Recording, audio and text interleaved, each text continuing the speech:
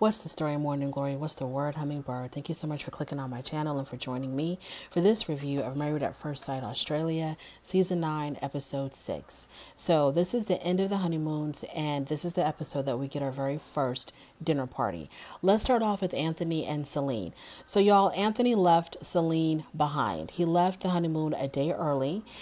He was already back at the apartment by himself, trying to get himself together, recollect his thoughts. Celine did a number on him. He said that he felt very rejected by Celine when she said that he wasn't manly enough for her, when she said that he was too vulnerable and she didn't feel protected by him. So basically she emasculated him. I don't know how else to put it. And it was all because he was expressing his thoughts, expressing his feelings. She considered that him being not manly enough. And she told him this directly to his face. So Celine believes that whatever caused Anthony to leave had nothing to do with her. So the several arguments that y'all had since the pottery class had nothing to do with you at all. You saying all these horrible things to him about not being manly enough, not feeling protected by him. All of this had nothing to do with that. Now, the funny thing about her saying that he wasn't manly enough for her, when he had offered to take her luggage, when they first arrived at the resort, and he had offered to take her luggage and carry them in the room for her, she did not want that to happen. She told him, no, I got them. You don't have to do that. But then she turns around and says that he's not manly enough for her. I have no idea.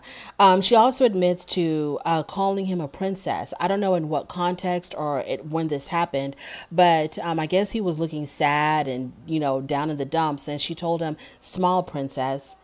And she still says that him leaving and feeling rejected had nothing to do with her. So moving on from that, everybody's getting ready for the first dinner party. And as they're getting ready, Jack is worried about DeMonica's outspokenness. He's hoping that she's not going to completely embarrass herself at the dinner party because she's very, very outspoken. Anthony doesn't plan to throw Celine under the bus at the dinner party, but Celine said that if anybody asks her why she didn't walk in with her husband, she's going to tell them exactly what happened, according to her. Obviously, she's not going to tell them the truth, because if she did tell them the truth, they would all basically attack her. So she's going to give them her version of the truth, but she's not going to hold back as far as talking about what happened between her and Anthony. Samantha, she has a whole nother issue that she's worried about. She's worried about Al, 25-year-old Al, and she's hoping and praying that he doesn't do anything to embarrass himself and make himself look like a damn fool. The first couple arrives at the dinner party. It is DeMonica and Jack. They arrive. They're holding hands. They look marvelous. As time goes on, slowly the other couples are trickling in. Tamara tells, so the other couples are trickling in. Everybody walks in holding hands. So it seems like everybody is kind of sort of starting off on a positive foot with these marriages. Now there's a scene where Tamara is having a conversation with Andrew and Holly.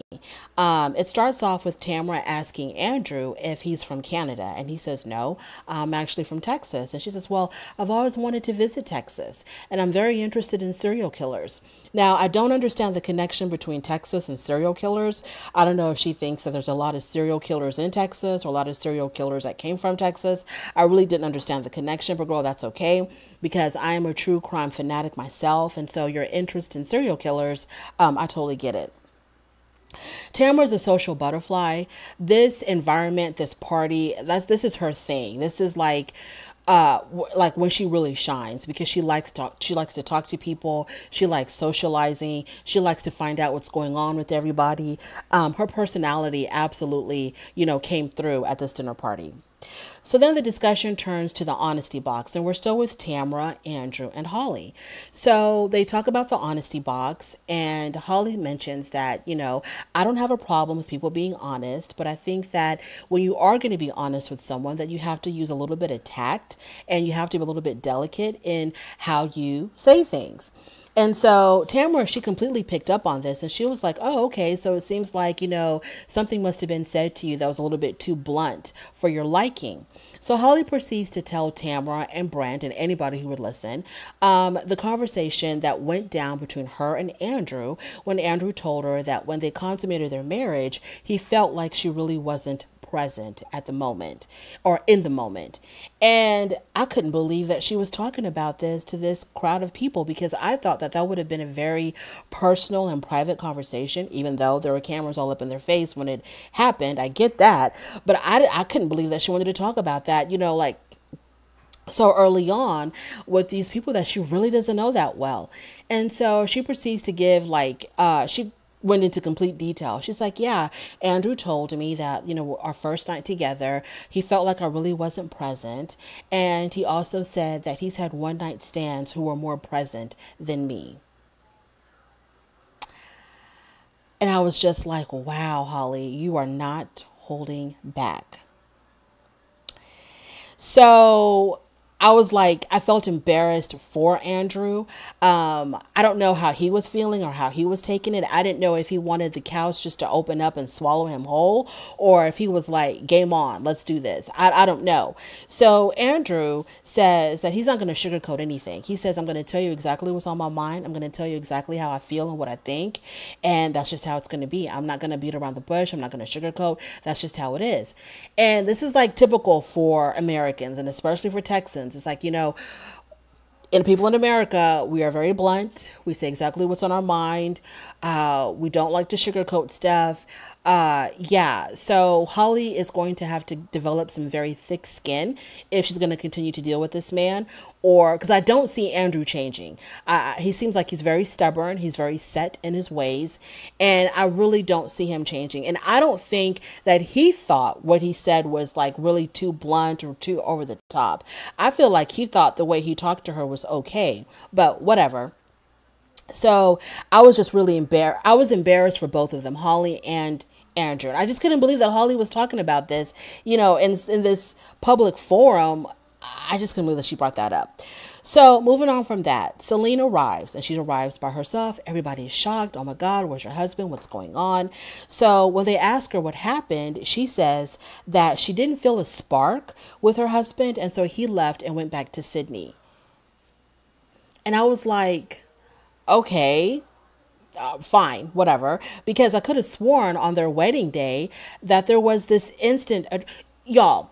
Okay, let me finish my sentence. I could have sworn that on their wedding day that there was this instant attraction between her and Anthony. I could have sworn that they had something going on there. Now, what happened to that Celine? Because the Celine that I saw on the wedding day is not the Celine that I have seen on the honeymoon and since then. This is like a completely different woman. On the wedding day, she was charming, she was nice, she was likable, she was open. They were really connecting. Remember, she came out at the dinner and she was dancing for him. And I'm just like, what happened to that Celine? All of a sudden, she's emasculating him, saying these horrible things to him to hurt his feelings, not giving a damn, how he feels about the things that she says. Where is that old Celine? But anyways, I don't know. She's left the building. So Samantha, so yeah, that's what she tells him. I didn't have a spark, and he left. He went back to Sydney. He left me alone at the honeymoon. He just deserted me there. Poor Celine, she makes herself out being the victim. So moving on from that. So I noticed that Samantha, because her and Al came in, and Al made a grand entrance. He walked in, he was loud, he was boisterous. And I noticed, because she had on a dress that had like some cutouts around her abdomen area, and you could see her tattoo on her stomach. And I call it a thug life tattoo because, like Tupac Shakur, he had a tattoo on his stomach that was like in an arch, and it said thug life. Now her tattoo didn't say thug life, but it was some type of writing, and it was in an arch, and it was on her stomach. And it was very reminiscent of the Tupac Thug Life tattoo. I was like, well, that's an odd place for a woman like her, who seems very poised, very well put together, very professional, to have this, thug-like type tattoo on her stomach like that. I thought that was strange, unless it was something else, because it was just, you could just see it through the cutouts. I don't know.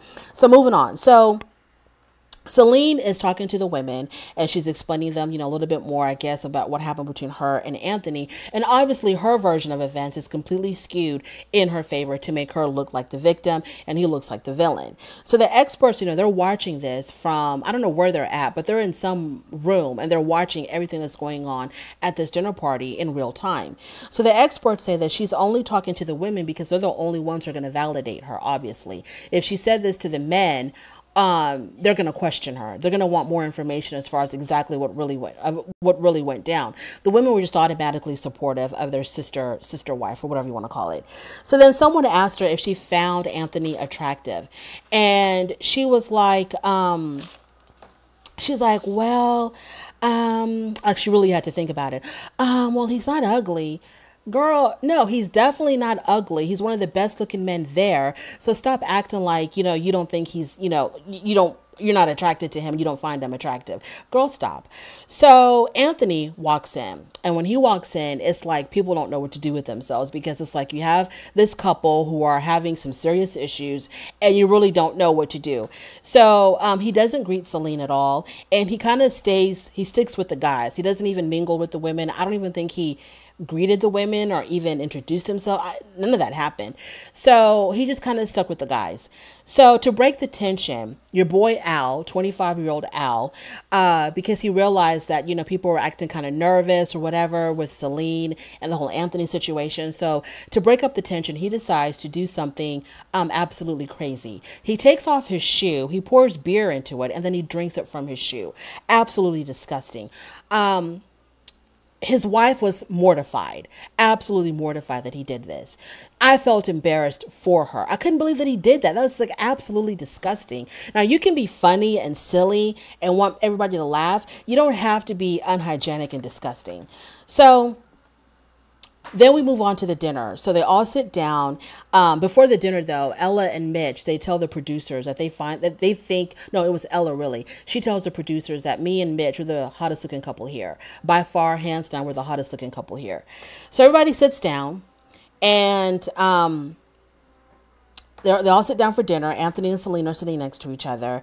And so I don't know at what point, but at some point, Tamara and DeMonica were constantly asking him questions. Anthony, like, what did you do to Celine? And why did you leave her? And how could you do this to her? And what's wrong with you? And all this and that. And so Anthony was like, oh, I get it now. So this is what y'all were talking about before I arrived. I was a topic of conversation. Now I know. So he didn't know until then that, Celine had already given her version of events. So Tamara asks him to tell his side, and his plan, and he stuck to it. His plan was to not talk about this with the group at all. And he says, I'd rather talk to Celine in private. This is a conversation that me and her have to have together in private. So Anthony respectfully declines to talk about it. And then, but DeMonica was coming at him super, super, super hard.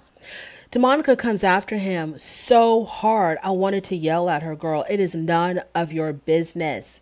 It's none of your business. If he doesn't want to talk about it, leave him alone. And don't assume because he doesn't want to talk about it that he's admitting guilt or that he was the one that was obviously in the wrong. Just leave the man alone. Let him enjoy his damn dinner before he gets into indigestion. So she's accusing him of abandoning the experiment. Basically, she's like accusing him of abandoning the whole experiment, abandoning his wife, just really painting him out to be like this really horrible guy. So Tamara, she also comes in and she's also just as hard on him. The experts say that Celine had laid down her grenades and so the women were setting them off for her. Like she was just sitting there. She didn't say not one word when these two women were going after her husband. Celine sat there and she looked very, very pleased with herself as she was watching this interaction between Tamara and DeMonica and her husband. I mean, these women were just coming after him and she just kind of sat there like, yes, do my bidding. Yes, go after him. It was sick. So then Anthony asks Celine, can we go talk in private? She says yes. They go somewhere in private. They sit down. And the first thing he does, he apologizes to her for leaving her. He says, I'm really sorry that I left you behind. And he didn't even like justify it. He wasn't even like making up an excuse. He was like, you know what I did was wrong and I'm sorry. I apologized. What do we need to do to move on from here? All she could say over and over again is, but you left me. You left me. I'm not over that. How could you do that? You left me. And he says, yes, I did leave you. I was wrong for that. I should not have done that. I'm sorry. What can we do to move on? But you left me. Okay. Yes, I left you. You're right. I'm wrong. So what do we need to do to improve this situation and move on with our marriage? You left me. And I can't believe that you left me, over and over and over again. And so then they were not getting anywhere. They were just going round and round and round and round. And so finally she gets up and she's like, you know what? We'll just have to talk about this later because we're not getting anywhere. Let's just talk about this later. And I'm like, God damn, now we're going to have to talk about this again. We're going to have to go for round 2 on the same topic. So then they go back into the dinner table. And then when she has her one-on-one time in her confessional with the camera, she says that, oh, and he didn't even say he was sorry. And I'm like, yeah, girl, he said it like 50 times. Even the experts noticed that he said it multiple times. And then she's like, wait a minute. Maybe he did say he was sorry, but I wasn't paying attention. So what were you doing? What were you doing there on that couch with him if you weren't paying attention to what he was saying? What were you doing? She's a very toxic person, and I don't think her toxicity is going to be contained in her marriage. I think it's going to spill into her other relationships with these other women on this show. But Celine really worked my nerves. She really got me hot because how she treated her husband. He admitted that he was wrong. He said he was sorry. She took no responsibility. She took no accountability. She didn't even hear him when he said he was sorry. And she's probably going to go tell the other women, oh yeah, he didn't even apologize for leaving me, just to make him look even worse. I just feel so bad for Anthony. And I wish that Anthony would have stood up for himself and spoken and said what happened according to him. And then between her version and his version, the people would understand that, okay, whatever happened is kind of like something in the middle. But he didn't want to defend himself. He didn't want to say anything because he didn't want to throw his wife under the bus. He didn't want his wife to look bad because if he told them exactly what she said to him, all the horrible things that she said to him, yeah, they would probably look at her kind of differently. But hopefully it's a lesson learned, Anthony. Next time, stand up for yourself and speak the truth. That is my review. Thank you so much for watching. Thank you so much if you made it this far. I do appreciate it. On your way out, please don't forget to rate the video and don't forget to subscribe if you like this content. If you don't, it's okay. Thank you for stopping by anyway, and I'll talk to you later.